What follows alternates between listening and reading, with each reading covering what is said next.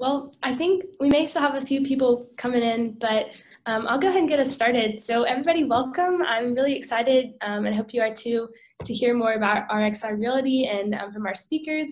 So Neil, in a little bit, will get us started with an introduction of Mr. Elder and what he's done. But I think just for today, so you know who I am a senior marketing student. My name is Abigail Snyder. And I'm really excited just to kind of hear more about this presentation. So for some housekeeping details, I guess if you guys will keep your mics on mute just for the duration of the presentation. And then as I guess you have questions, I think Bill said you'd be welcome to chime in along the way. We ask that if you do ask a question, maybe just give your name, your major. We want to make this kind of as lively as possible since we can't be in person. But, and I think at the end, we will leave some room for questions and get to hear more about that. So Neil, I'll let you take it from here. Hey everyone, I'm Neil Sharma. I'm a fourth year Finance and International Business major, and I'm super excited to introduce our speaker today, Bill Elder. Bill is a managing director of RXR's New York City division and an executive vice president of RXR Realty.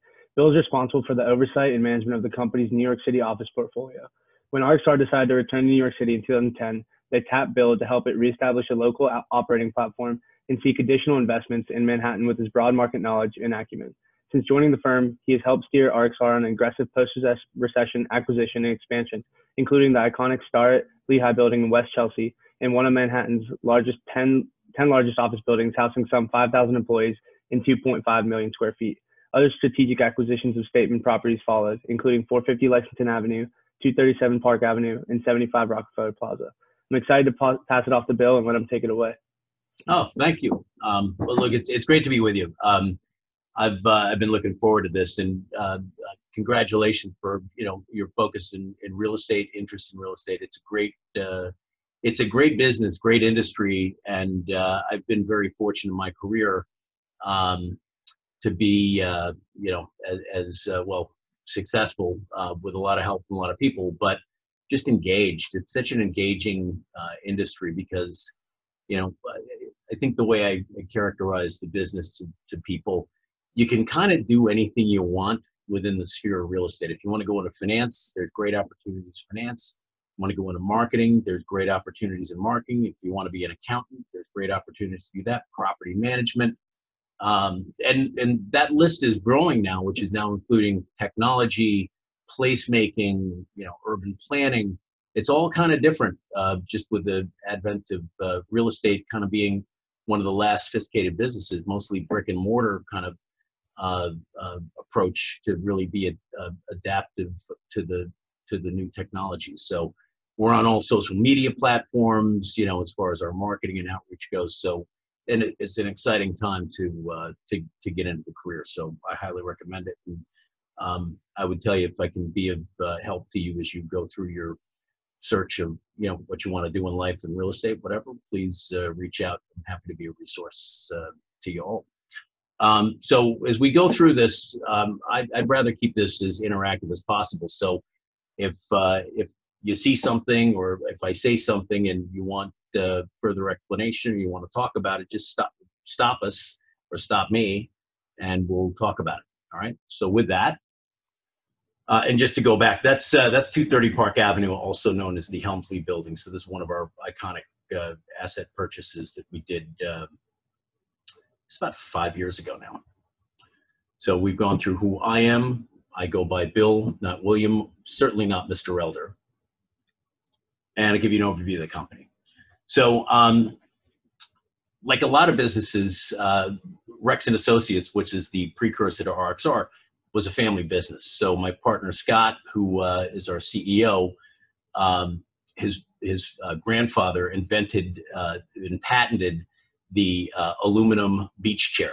Swear to God, right? So that up until that point, they were wood, heavy, difficult to kind of move around.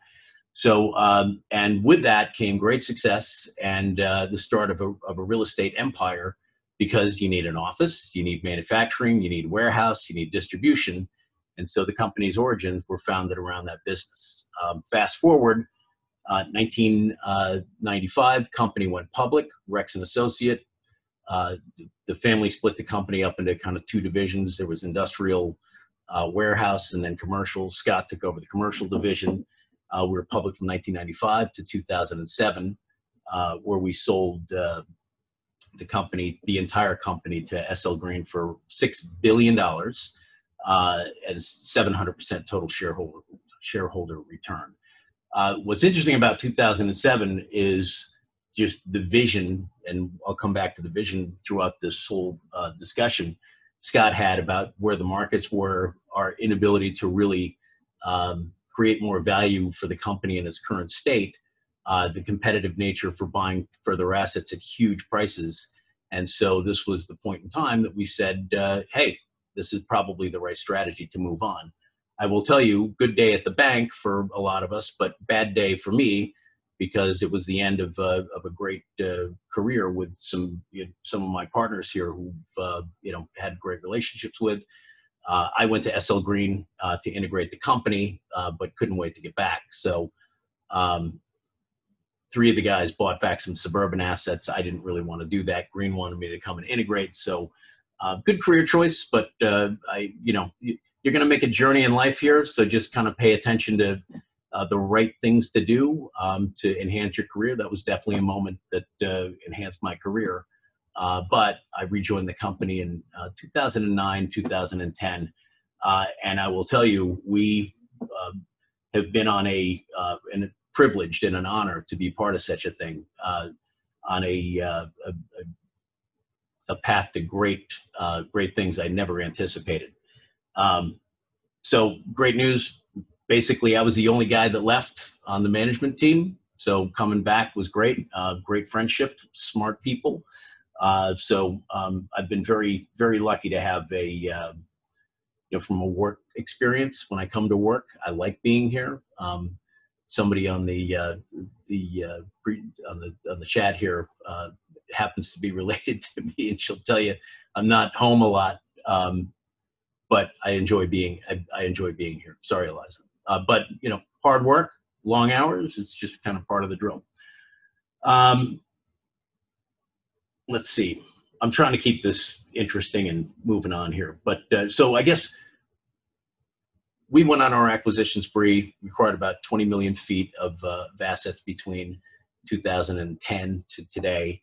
But as I mentioned when we were kind of starting out, real estate's really changed. It became almost a combination of hospitality, technology, real service. People started looking for amenities. I'd say probably 4 years ago, the shift started to occur where, prior days, I've been doing this 30 years now, you just delivered the real estate and expected people to pay their rent. Now, within the last 4 or 5 years, people want amenities that they don't necessarily want to pay for. They want engagement for their employees. So you really have to cater to the modern kind of tenant demand, which I think we've done pretty well. We'll get into some of the things that we've done in a second here, but we like to have a kind of a physical digital explanation of our company. We've actually developed an app, which started out kind of as a COVID-related app that will probably transition, have a long life beyond that. But the amenities and programming that we deliver to all of our assets is pretty extraordinary, and takes a whole team of people to do it. So I think, the last bullet here, future of the industry, providing real estate not as an asset, but as a service, is really true. And as we go through, years to come, that's going to be an important theme to kind of think about. So who is RXR? So we focus primarily, almost entirely, on the New York metropolitan area. So all our investments are in the New York region. I'd say, we have done some very small investments outside of the region, but we stay right here. Right now, we've got about a $20.1 billion valuation, 26 million feet, and then 8 million feet of in progress or near term residential. 500 people strong. When I came back, I think we had 160, 180. So the growth here has been phenomenal. As I said before, there's people in leasing, there's people in marketing, there's people in hospitality management, amenity management. So what used to be accountants and property managers, et cetera, is really grown into so many other disciplines. And I'd say that our marketing group here, probably 10, 12 people strong, just given the diverse products that we have.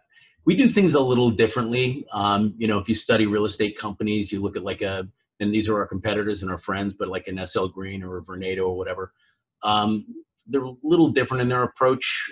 We like collaborating with people.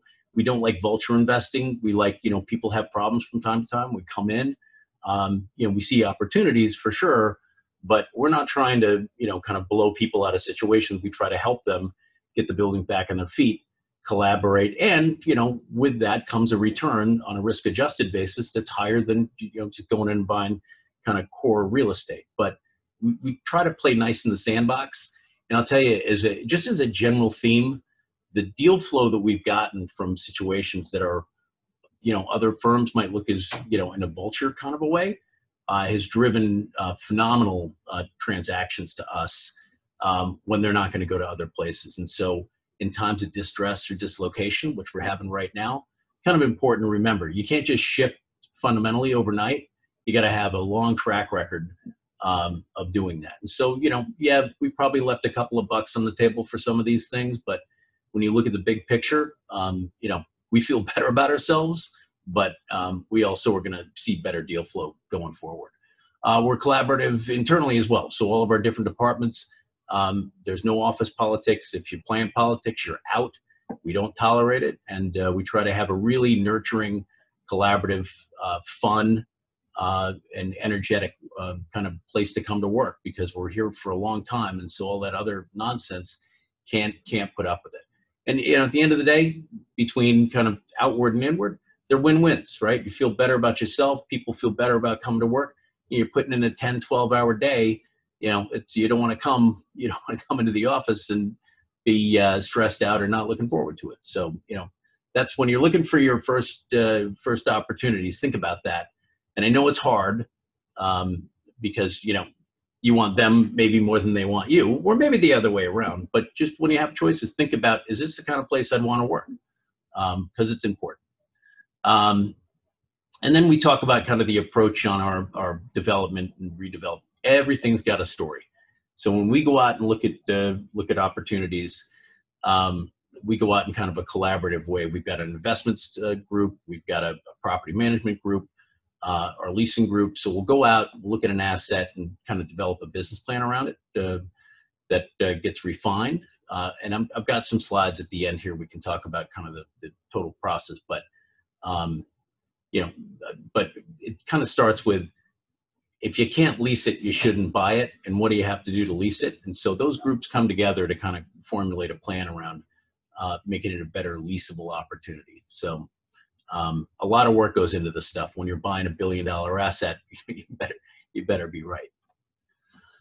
This is just a little slide on, fifth largest landlord in New York City, 18.5 million feet.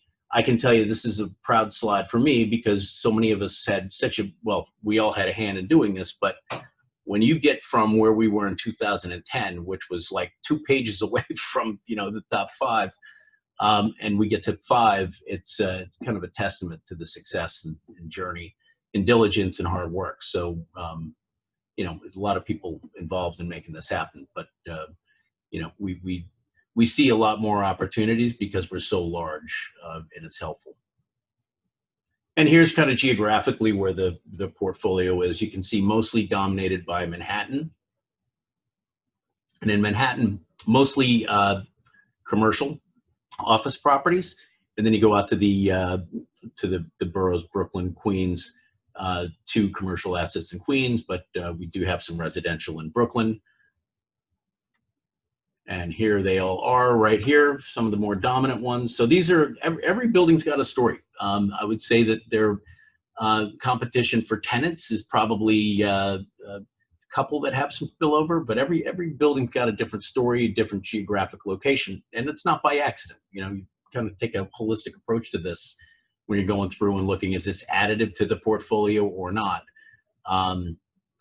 some of these buildings, if you decide you want to go into the real estate career, these things become your children. And so the good news for us is that we're not really merchant owner developers, meaning we don't buy and quickly sell.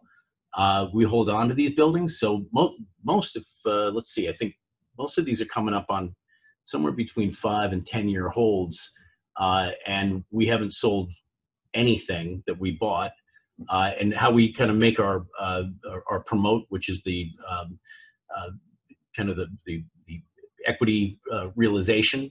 I don't know if you're studying this yet in school. We can get into that if you want to, but where our partners, ourselves, our co-investors make money, you want to monetize the asset either through financing or bringing in a new co-investor, joint venture to take people out so you can realize some equity returns, which is how we've done it here through both means, both refinancings and recapitalizations. And this is more of our kind of residential portfolio. So you can see, 5 years ago, this didn't exist. Once again, Scott Reckler, visionary, saw Manhattan getting way too expensive for middle income type families, and middle income in New York is probably really high income in other parts of the country. So we started on a new path to do for rent residential developments around transportation hubs. So everything you see here is located on or next to rail bus lines. So people work in the city, but have nice place to live when they come home. And this has been a huge success. We're trending, and not surprising, I'm sure you're all following the news. Everybody wanted to move out of New York City and go to the suburbs. And so as a result of that, we did pretty well. I want to see if there's anything here I want to talk about. Power of local. Okay, so power of local, this is good. So because we focus in just one geographic area, we probably have a better ability to transact based on a number of things. We have tremendous political relationships, which in New York are super important when you want to build, develop, redevelop. The political process comes into play through ULURP processes or approval processes. We have a whole political team here that has a relationship with local government. They know the process. They either came out of the EDC, which is Economic Development Corporation, or some element of political life that just knows the process. So it's really helpful to have that, and others have it as well. But we know who all the owners are, who all the tenants are, who all the financiers are. So when you're focused in one area, we know all the information, we know what's going on, probably better than anybody. Gives you better ability to execute. Now, a lot of companies do national, international investing. We're probably going to start doing that in the next couple of years, just given the dislocation and distress around the world. We'll stay domestically, but I've done both. My first 15-year career, I was with a national private real estate owner, Shorenstein Company, and I covered a large area on the East Coast. And you never really knew if you were getting the whole story in some of these places, like a Charlotte or a Nashville, where the locals, they weren't lying, but it's better to have the full story like what we have in New York. And we know if you're getting sold a bill of goods no matter what you're buying, right? It's always, hey, buy this, best price. You got to know what you're buying and understand it so you get the right price. Contractors, unions, those are all important things as well. Unions obviously play a big part in New York for construction and services. So the evolution of RXR, I'll fly through this quickly here. So, like day one, 600,000 square feet of ownership in New York City, 165 employees. We own one building, and then we bought 1330. That was kind of set us on the path, 210 to 212, 6.4. This building right here, Starrett-Lehigh, this is one of my favorites. This has a ton of creative fashion designers, marketing firms, studios where they film commercials and photo shoots, photographers. Really super cool. 2.5 million feet. Neil, I think, talked about that building in particular in the introduction. It's a full city block. It's 6,000 to 8,000 people population. It is one of the coolest, you know, I'm talking about it like one of my kids. I mean, it's just, this one, which we bought in 2012, this really put us on the path to our where we are now. This was the building block. This is when everybody wanted it. We got it. So this is where we pause and say relationships are everything in this business and in life. So my 15-year career at Shorenstein, where Doug, the principal, and his father were like dear, those people put me on a path to be able to sit here and have a conversation with you all today, which I hope you get something out of it. But they own the building. My next door neighbor runs acquisitions and dispositions for the company, and he was a great colleague and friend. And like I literally, in between our two driveways, we were like negotiating the contract. I swear to God. So had it not been for that, there were so many other companies that were competing for this asset. And Doug and Mark, who's my neighbor, they wanted us to have it. And so, you know, early days, we didn't really have the track record, and we kind of didn't have all the money either to buy it, but we figured we'd make it work out. So I wouldn't say we were over our skis, but you know, they had a lot of risk, but this one did it. So I'm very proud of that moment, and building's near and dear to my heart. 2014, this is when we started doing the public-private partnerships and the residential conversion. Now these we're partnering with municipalities that are, you know, tax revenue short. They needed our help. We're coming in. They're giving us an early entry to, you know, not spending a lot as far as taxes or buying the land. That'll come later because we've got development costs. But they get things out of this, like we'll build a community center, a town hall, you know, medical offices, whatever, in return for getting the site, building it, and then do kind of a pilot, which is kind of a payment in lieu of real estate taxes for some period of time. So everybody wins. Huge win for everybody. New Rochelle, you know, the mayor, great partnership up there. We're thrilled because we made a lot of money. He's thrilled because he got all kinds of things for his constituents. So great, great outcome. 16 to 20, you know, this is where we're going from, you know, 300 to 500 employees. The company really starts to take form as far as, you know, still buying more assets, doing a little bit more debt investing than equity, and kind of growing our internal resources to capture some of that technology that I was talking about before.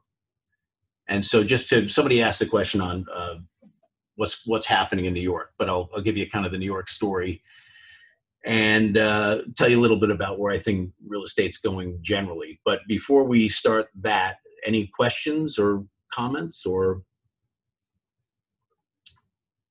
No? Okay. So New York City, 400 million feet of space in New York City. Think about that. If every person in the United States, right, represented a square foot, that is the size of the inventory of New York City. Massive, right? So we track these statistics very closely, and we've got a whole lot more, but this just gives kind of a broad overview. So of that 403,000 feet, now I did this back in September, 403,000 feet, 50,000 of those, 50 million are available. So it's 16.2% availability rate. It's a lot of space, right?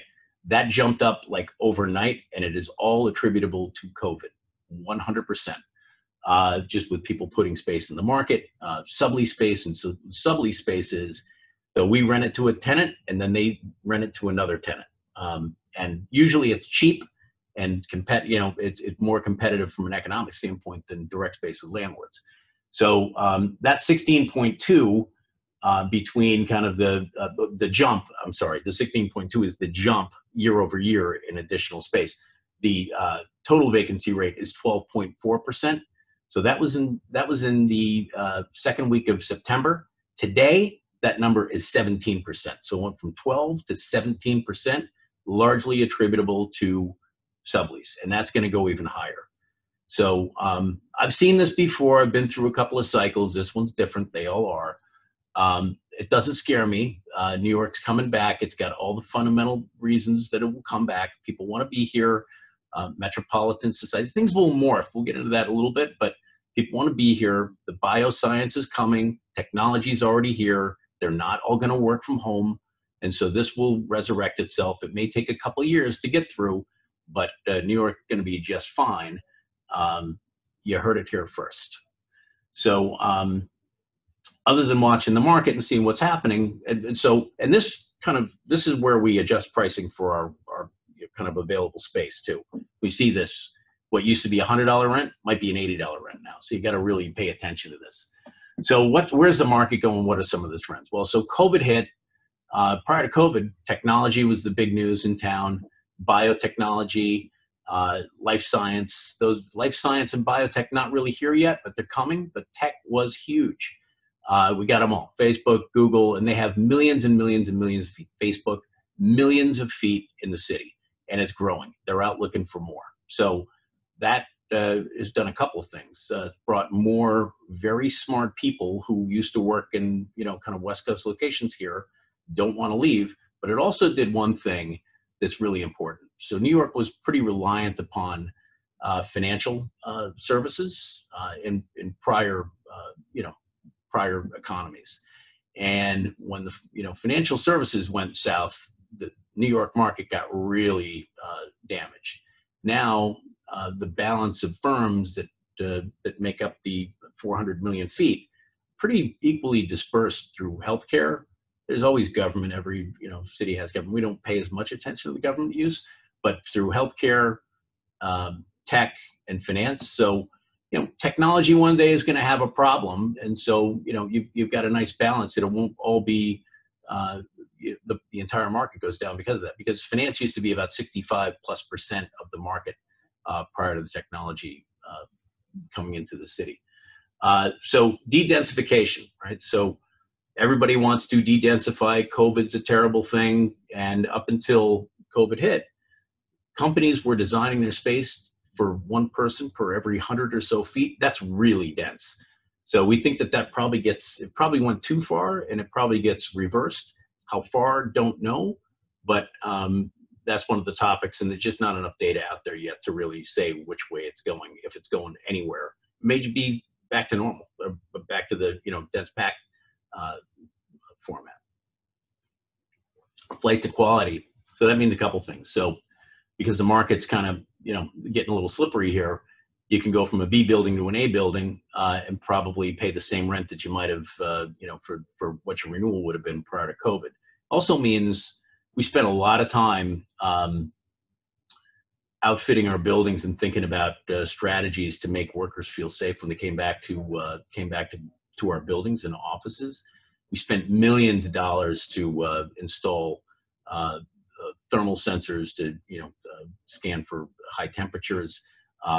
As I said before, we built an app which has I think Georgia is different than New York. We have you're entitled legally to ask 5 questions of anybody who enters into any commercial area, restaurants included. Do you have COVID? Have you been exposed to anybody with COVID? Do you have a sore throat, fever, headache, the symptoms of COVID? And you have to answer negative to all those things, and then you get a building pass. So it's right on your phone. You fill it out, but in an anonymized way. We're tracking all the data. So what we're putting into that. So it started out as just kind of building access. Now we've got you can order lunch from dozens of places right on your phone, have it delivered to your office. We've got environmental features where you can look at the air quality in the building and outside the perimeter of our buildings, all accessible. You can see what the population of the total building is. You can see how many people are in the lobby. So if you don't want to go and be exposed to people, it's all very visible. So that means something now, probably won't mean much in 6 months, a year, I hope. But the other features that we're embedding into this to make people feel better about their day or have access to keyless entry to their offices or to the building, lunches, and we'll start delivering some content as well, is going to be what gets really kind of sticky. We're also doing occupancy sensors in the spaces. So as people are utilizing their space, hey, how come nobody's using that conference room? Maybe we should move people around. So it's kind of a predictive science in some of the technologies that's out there right now that kind of tell you how you should be using your space better. We're heavily involved in that. So technology, huge, huge, huge. Pay attention to it. It's shifting around. I mean, my personal opinion is I think we're in the greatest industrial revolution that's ever occurred in the history of our world. In real estate, there's so much happening on the technology side. It's overwhelming. And kind of like 2000s, which you obviously most of you don't remember, which was a big tech boom. There's so much out there. You don't know what's going to be successful or what's going to be successful. You kind of have to test drive it. So we actually have in our company, we have a tech group, a lab. We also have tech investment sectors. So we're going out and buying almost in kind of a venture format, early stage tech companies.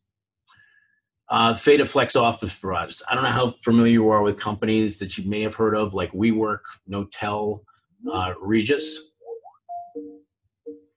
Those are, one of the more affected groups that's been out, since COVID, as far as they're really dense packed.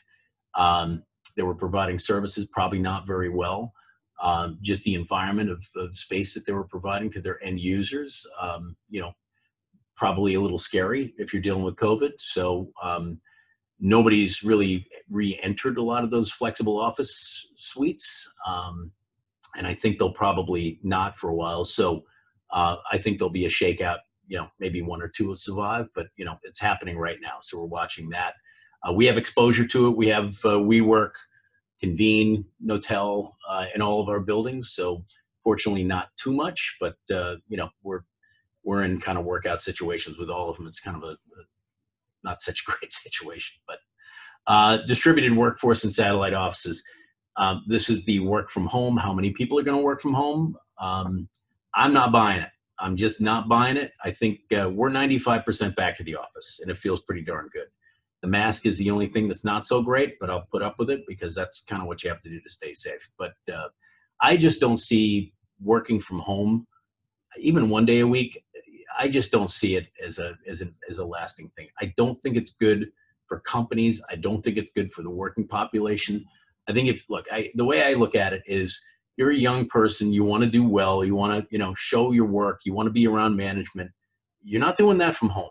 And so I think, it's important and incumbent upon the leaders of all companies to kind of come back to the workplace to inspire people to also come back. I just don't see this being a meaningful shift. Now, I think what will happen is if you're sick, you're going to stay at home and work from home, as opposed to coming in and you got the flu or just a common cold or whatever. I think that'll be what the distributed workforce does. And there may be some sections of companies that they're like, look, as opposed to expanding, let's just put that division in, work from home environment. And that's not good news if you're in that division, because that means you'll be replaced by AI at some point. So that's my personal opinion. I think that's where it's going. But again, don't know. We don't have enough data to really see where that's going. Satellite offices, same thing. Big financial institutions were out looking for, offices that might be close to their workforce's homes, Westchester, New Jersey, whatever, to kind of set up outside of New York City, so people can get into an office and then maybe downsize in their headquarters here in the city, or they might relocate people around the country to places similar thing. While a lot of people were out looking for it, haven't seen it yet, so we don't think that that's going to get too much traction. Proximity to transportation, though.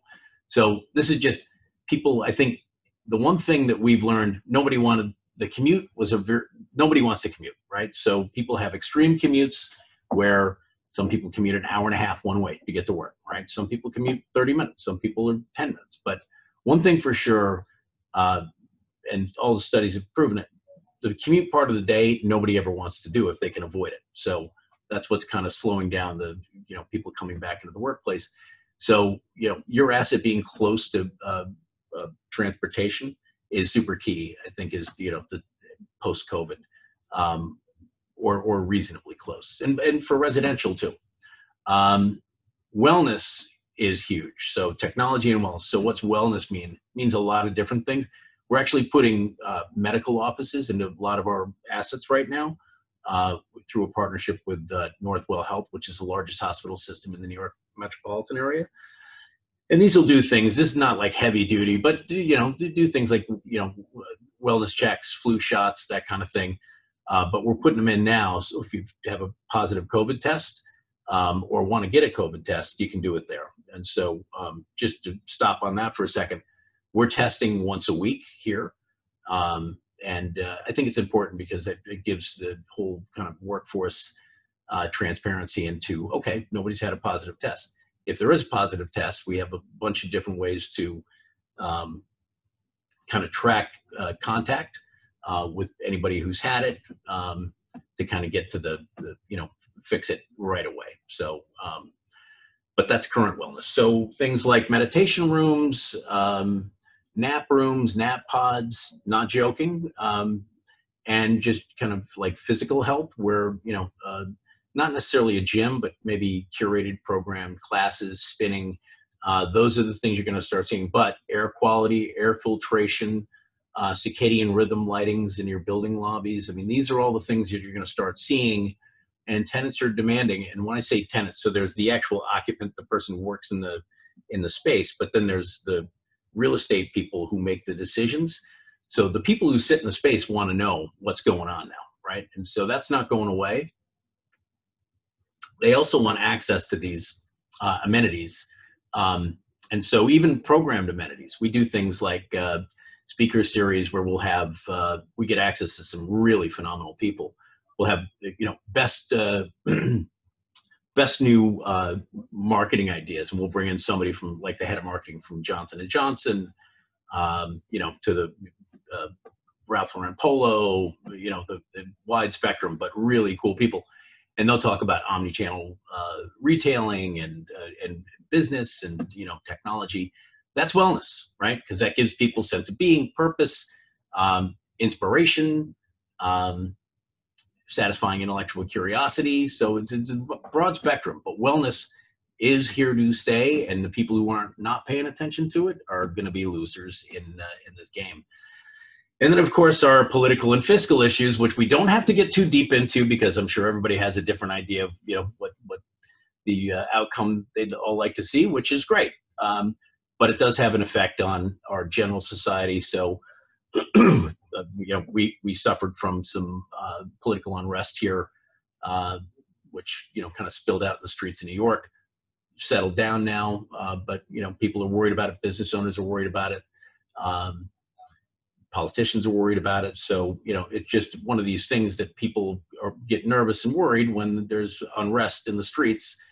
So that needs to get contained. And then the fiscal issues, I don't think it's any surprise to anybody that we're going to have to pay a bill here at the end of the COVID period of time, and both on the federal and state level. So we're watching through to kind of manage that. And the reason this isn't, again, it affects decision making, for New York and all around the country, but particularly in New York. The last thing we want, corporate America moving out of here to go to some place that they feel safer or cheaper or both. So. Hold on, sorry. There we go. How are we doing on time? Are we running low? Neil, Abigail, how are we doing here? So. I think we should be great. We have about 20 minutes left. Okay, good. 20 minutes. So that's perfect. So we talked about this a little bit. New York is super well poised to navigate the crisis. We talked about it, the long-term commitments that have been done here. Facebook, you may have seen this, but for those who didn't, Facebook committed to about 1.5 million feet of New York real estate in the middle of pandemic. So that's a pretty bold decision, especially from a group that said their entire working population would be able to work from home forever. So as I said before, I'm not buying it. So that just speaks to the fact of why you shouldn't buy it. And then the diversity. But, I think for New York, the one thing for sure, greatest natural resource is talent. People want to be here. They want to live in metropolitan areas. Look, maybe they want to live in suburban areas now, but they still want to come to work in a kind of urban center with, best medicine, best tech, best workforce, and a lot of them, right? A lot of people. So we'll get through this, and I'm not, we weathered 9/11. We'll weather this for sure. And here's some stuff on just the phys-digital, excuse me, which is the combination of the physical and the digital, our RXWell kind of product, which is the tech platform. Plus, you have to have both. You have to have the people, and you have to have the technology. So we put in place, we have what's called RXOs, which are RXR experience officers. So they're in probably 50% of our buildings, but they'll cover multiple assets. These are people that are right now highly trained in customer service, but if we have to pull somebody out of a lobby because they had a temperature, it's kind of a concierge kind of a thing. It's like, excuse me, ma'am, sir, can you come with me? So nobody's freaked out. So they do that, but the main part of their job is really curating and creating some of that programming I was talking about before. So, games, fitness, speaker series. And so we're doing those online now, similar to this, with, keeping our tenants engaged. So, and we don't charge anything for it right now. So, people are actually signing up, and it's going over pretty well. Oh, the investment process. So then we can open it up to questions. So as I said before, you buying a $500 million, $1 billion building or portfolio, a lot of effort goes into it. The models that we run here, very sophisticated, and we stress the models, constantly updating, because it's got to be right. But right now, what we're looking for, so as I mentioned before, there's distress and then there's dislocation. So what's in real trouble right now? A lot of loans are out of balance, right? So there's a lot of loans for sale right now. And again, I don't want to get too, kind of in the weeds here, but the mezzanine debt, which is kind of the most at-risk debt, it's kind of you've got the A note, which is the Bank of America kind of regular mortgage. But then, the bridge between that and the equity is called mezzanine. It's priced higher from a return standpoint because it's riskier. Because if there's a default, you're next in line, and then you got to cure the default, and you're dealing with the A lender. So there's a lot of loans right now, especially in the mezzanine position, that are out of balance and having problems. So if you pick up the Wall Street Journal or Financial Times, you'll start to read these stories, and even the REITs are kind of cleaning their balance sheets up by selling these opportunities, which are trading probably between 15-20% 2 months ago off of par to maybe 30-40% off of par today. So you can see, and the level of distress starts to accelerate as you get kind of closer to, people are reluctant to just capitulate, so they hold out. Situation gets worse, and so we're starting to see a lot of that. Hospitality and retail, no surprise there, right? Hospital, apartments in New York City in big trouble. I think there's almost a 20% vacancy rate right now, but hotels decimated, absolutely decimated. So we're looking at some opportunities there. Condos, same thing, kind of lopped into the hospitality and residential piece. Some land developments, B and C office, definitely dislocated. And then the dislocation. So dislocation sometimes matures into distress. So Class A office, all buildings are not alike. So we're starting to see some assets coming for sale. This is when we, as a company, do well. We love, well, again, we're not vultures, but we love dislocation because you're buying buildings in some, hot economies. You're paying a lot. And so I will tell you right now, we have never bought a building we didn't overpay for at the time, right? So if that makes sense. But pricing's starting to come down, and more things are starting to come on the market. So hopefully we'll be able to kind of, re-enter and start to do a nice acquisition period of time to add to our wonderful collection. Multifamily dislocation. Industrial logistics, I wouldn't say is dislocated. I'd say it's a mega trend and an opportunity.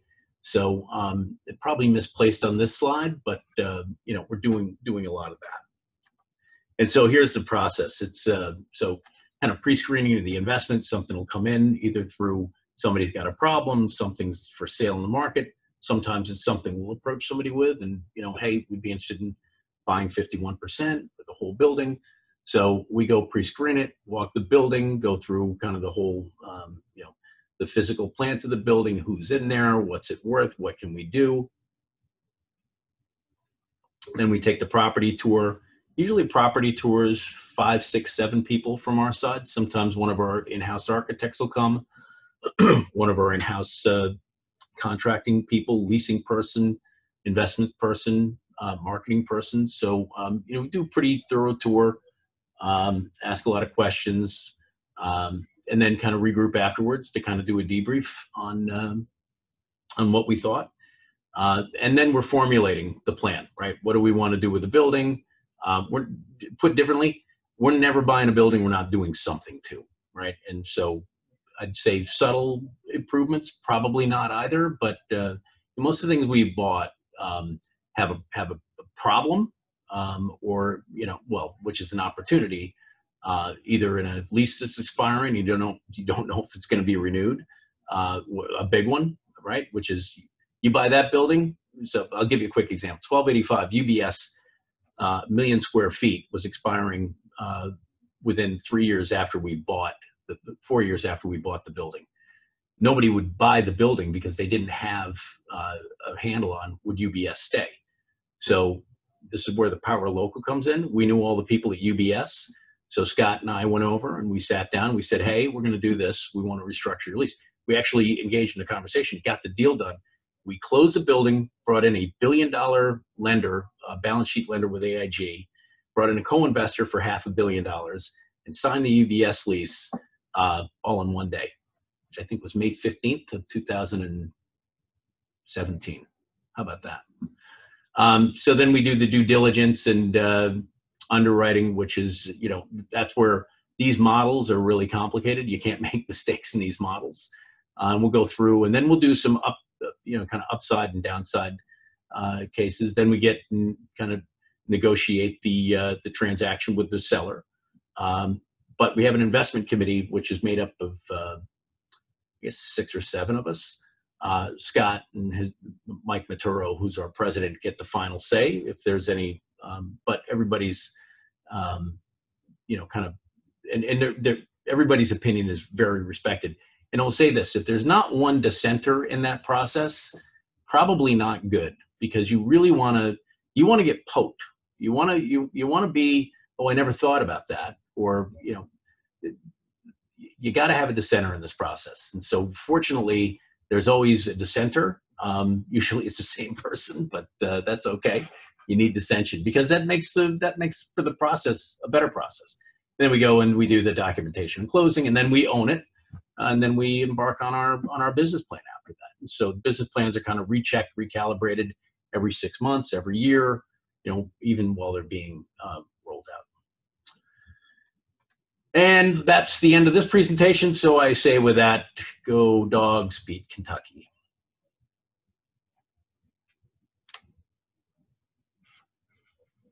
Sweet. We'll now open it up for questions that anybody hasn't. Feel free to just unmute your mic and go ahead. I have a question.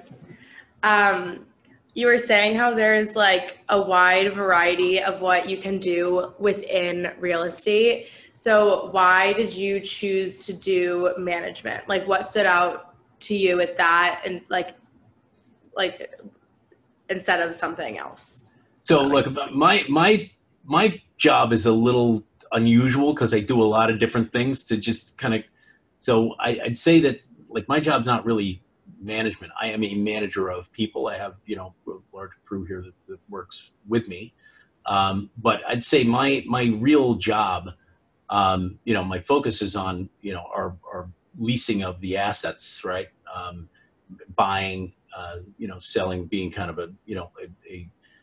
one of the, I guess, 3 or 4 kind of people who run the company. And there's a lot of people that run the company, so I'm trying to phrase this the right way. But my focus is making sure that we're keeping our buildings full. We're thinking about things the right way, but that has a lot of kind of division under it. And also when we buy a building, as I said before, if you can't lease it, you can't buy it, or you shouldn't buy it.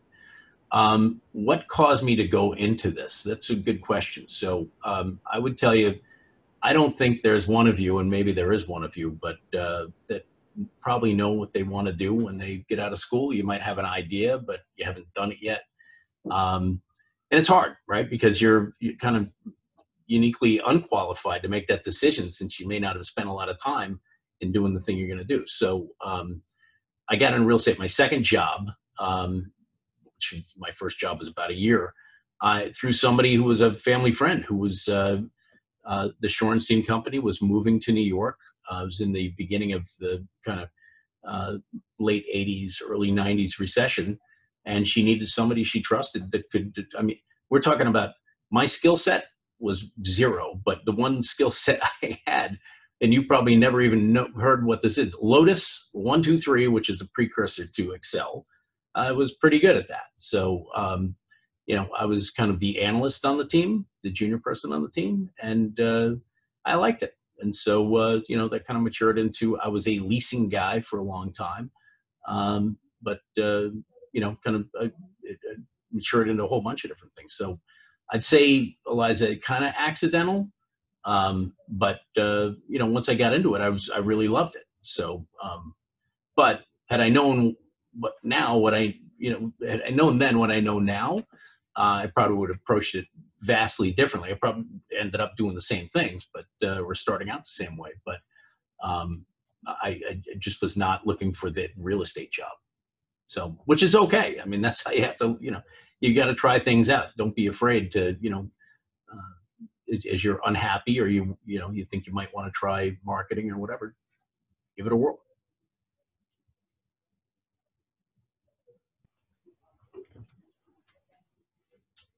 We can't hear you, Sarah Beth. We can't. You're unmuted, but no.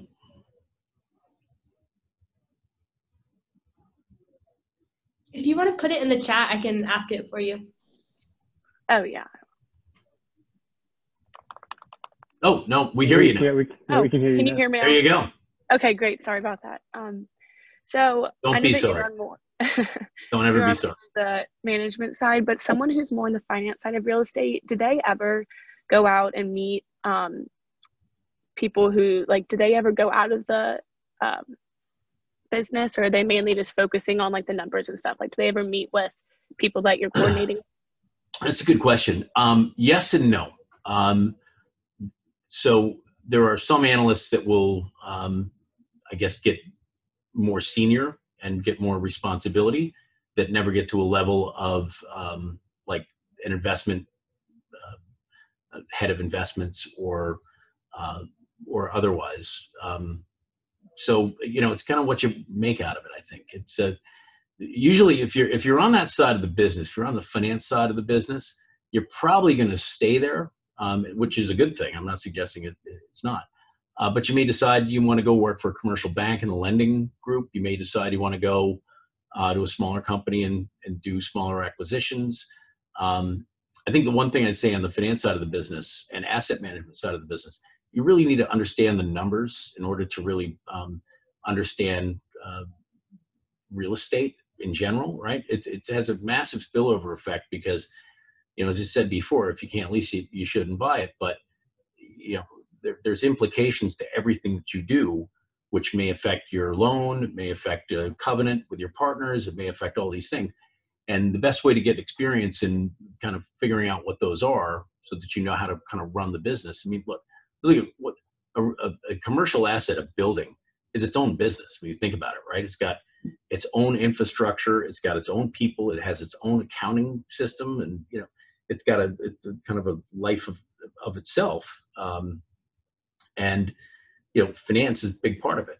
And these are like big businesses and, you know, single assets. So you really need to understand the structure of what you bought, how it works.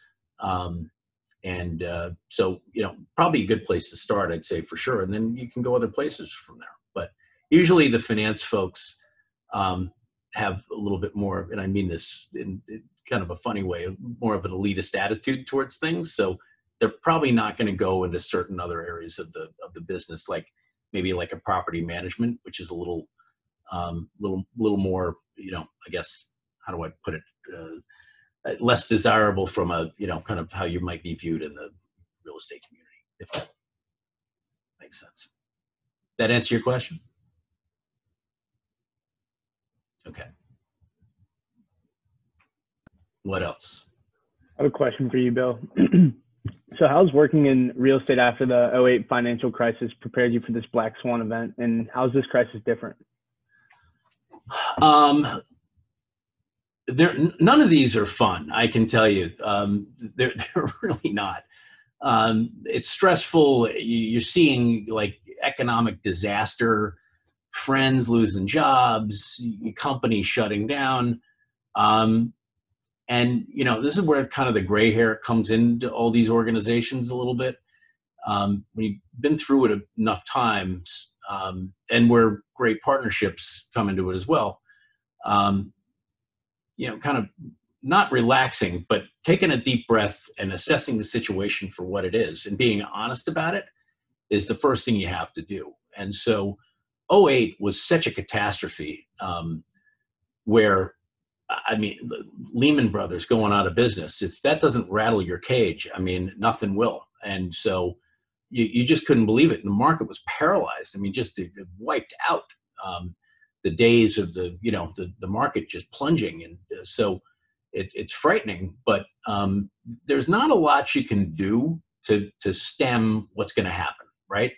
You're as a property owner or whatever it is you're doing, you're a victim of the circumstance. And so how you navigate it's the best way to kind of approach it, right? So in '08, we did kind of similar to what we did now. We got out of our ownership position of, many millions of feet, sold it and recognized gain because we saw something we didn't know was going to be any near what ended up happening. So we had a little less exposure, but that was preparedness, right?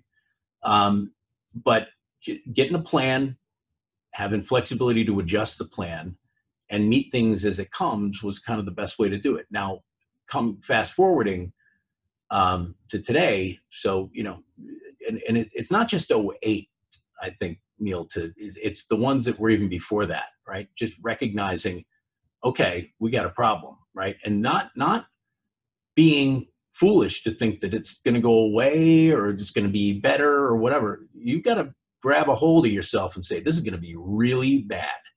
So what are we going to do, right? And so that gives you the discipline to have gone through these things a few times, making sure that as we went along, we didn't leverage these properties to like 90%, which puts you in a bad spot. 50, 40, 50%, you're never losing a building, if, from a loan to value standpoint. So what we did this time, we established a task force in January to deal with COVID. And so we met weekly, which started to become daily. And so, we as an executive team meet once every couple of weeks to talk about, just strategy and other things. This one was serious. It's like, okay, what are we going to do? Got to batten down hatches. Where do we have weakness? Where do we have, stop expenses here? Went through full business plans. We were doing also calculations of a V-shaped recovery, U-shaped, and a hockey stick to kind of plan for how long this is going to be. We started working on technology platform, building preparedness. I mean, there was a lot going on. And so it started back in January, but once the middle of March hit, we were meeting daily, and then we all went home to do it. And that was a little weird because nobody had ever done that before. So fortunately, we were set up, once again, Scott, the visionary, it's like, we got to make sure everybody's outfitted at home with everything that they need. And this is back in like February. So the IT guys were going through bolstering our IT systems so that we could communicate internally because we kind of saw where this is going. And then just conversations with our partners, our lenders, and, the whole gamut. You got to get in front of it. And so that's kind of how it prepared all of us. And everybody, again, everybody brings something different to the table when you're going through this stuff. And, in these periods of time, like dissension or negativity is not one of them. So where I said there's always got to be that outlier of somebody poking holes, You got to be a little careful in something like this where you're poking holes, because it's all for one for all. I think you test different things a little differently. Like I will tell you, the one fear I had was when we were putting all these, what yesterday would have been viewed as intrusive technology into our buildings, where we're asking people questions about their, like their health, and we're screening their temperature. People are going to go crazy. They're not going to go for that. Well, guess what? They went for it because like it's a game of life and death. And so we kind of put it out there to test it a little bit, just to make sure there was embrace of it. Not only are they like happy about it, they're paying for it, right? So, but I had to be that guy to ask the question. But again, I want to make sure I capitalize on the point. It can't be asked in a negative way. It's got to be like, hey, are people going to do this? Negativity in these periods of time is just not helpful, because it's tough enough. And then just probably what I learned just going forward, stay super close to your customers, our tenants and our partners and our lenders, which we did. And so some of the conversations that came out of that were pretty wild. I mean, on the phone with the head of real estate for Google. Hey, what's going on? What are you guys thinking about, right? Same with Ernst & Young and, international companies. We had one with one of the largest international advertising groups, where we had a person in Frankfurt, we had a person in LA, we had a person, and they were just going around sharing, hey, here's what we're thinking about. What are you guys thinking about? So pretty fascinating stuff. Into our partnership with McKinsey, Microsoft. Microsoft's our partner for this app. Like the CEO of Microsoft was given one of these presentations. He's talking about us. He's talking about RXR and Scott Reckler. I mean, I never thought in a million years we'd be in that place, but we are. So it's pretty cool. So what I'd also say, Neil, is what comes out of this, we'll probably be, well, I'm not going to say probably, we're going to be a better company coming out of this than we were going into this. And again, it's because of the teamwork and the, kind of ingenuity in the fight. So, these things suck. There's no question about it. But what comes afterwards, and you got to keep your head down. You got to, I never worked more hours, and I work like there's almost no more hours to work in the day than I was through the whole COVID thing. But you have to, right? You have to. And so you fight, and there will be victims, I assure you, and they're starting to be in the real estate world, because they weren't prepared for this. So that won't be us. But good question. Somebody asked something else here on the prepared questions. So we talked about long-term changes. What parts of the company culture are you most proud of? This is a good question. So, so many things. We've got a diversity kind of initiative here that, up till a year or two ago, it never even occurred to me that would be something that we would have here. So we've got a whole committee on inclusion, diversity, and really promoting it. So I'm really proud of that. I'm also really proud of the work that we do in the communities in which we do business, where some of our charitable work, some of our help just through, people looking for COVID relief. We had a whole task force that were on a hotline. You could call and say, I can't fill this paperwork out. And we had people that would do it for them. So in these different communities. So I'm super proud of that. I'm super proud of the, work that people do every day here to communicate to kind of combination of all these different departments that make us a better company. Really inspirational. So I'm proud of a lot of things, but I'm proud of the social things that we've been doing, which make a difference, right? And so up until recently, a lot of companies weren't focused on that. Some of the really big ones were, but I'm super proud of that. So hope that answered the question. The next one is the business mistake learned from the most. There's so many, right? I mean, you got to make mistakes. You got to take calculated risk. If you're a mistake, you learn from a mistake. That's a positive outcome, I think. And it depends on how big the mistake is. You don't want to lose like a $10 million, take a $10 million hit because you screwed up a number and somebody didn't check it enough. But I'd say just thematically,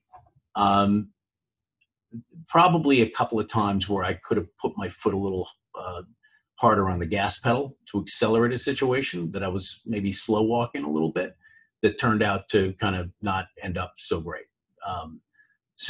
And I think not every single one of those situations you want to step on the gas pedal. Sometimes you got to slow play things, but I think my radar for some of this has been enhanced by the ones that I should have and didn't,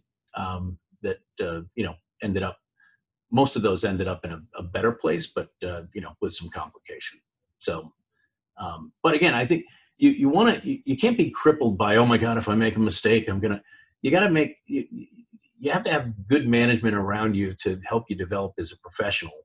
And if you go in a direction and it doesn't work out the way that you think that it should have or whatever, or it doesn't work out at all, as long as, the try was worth it and sanctioned and, but you made a mistake getting there or whatever, you learn from the mistake. And so we have a whole thing called lessons learned in our company, where we kind of keep track of, hey, we did this, we should have done that, so next time let's do that instead. But we sit down and we actually talk about it, and nobody's like thrown under the bus or kind of pointed out like, don't you do that, because they're not mistakes. They're just, we should have done something differently.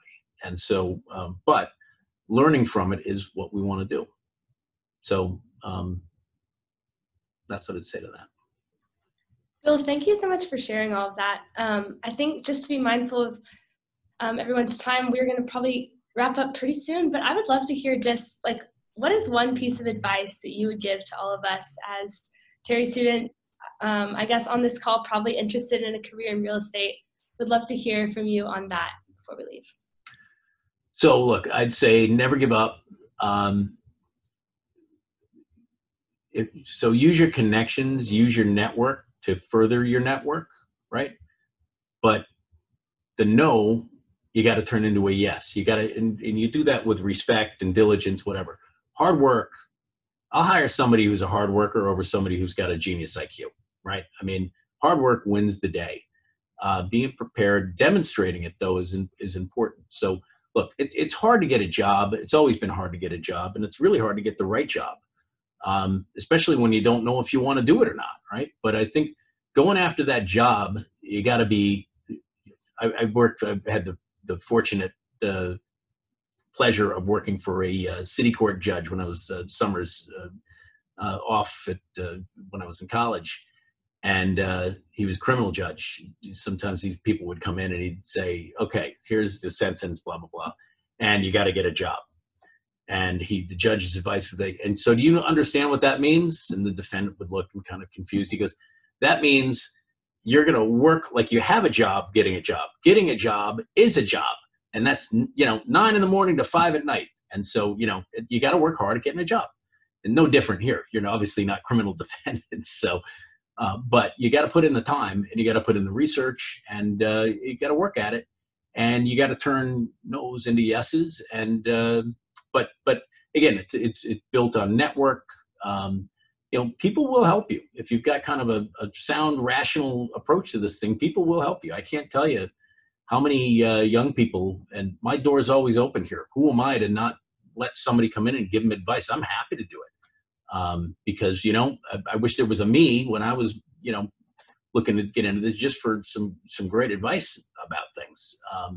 So my door is open. So my assistant usually tortures the people who live in Bronxville, where I am, but she's also from Alabama, so she might give you a hard time. But there's one call you have to make, and then if you're up in New York, my door is always open. We'll figure out a way to get you in, or call or whatever. But use me as a resource. Happy to do it. Love Georgia, University of, and love real estate. Awesome. Thank you so much. And just for everything that you've shared with us, it's been really great to hear your perspective. So with that, I think we are about out of time, but just want to say thank you to everyone on this call, and hopefully we can all stay in touch. I appreciate it. It was great to spend time with you. Thank you. Thanks for setting it up, and have a great day. All Go right. Dogs. Go Dogs. Go Dogs. Everybody. Thank you.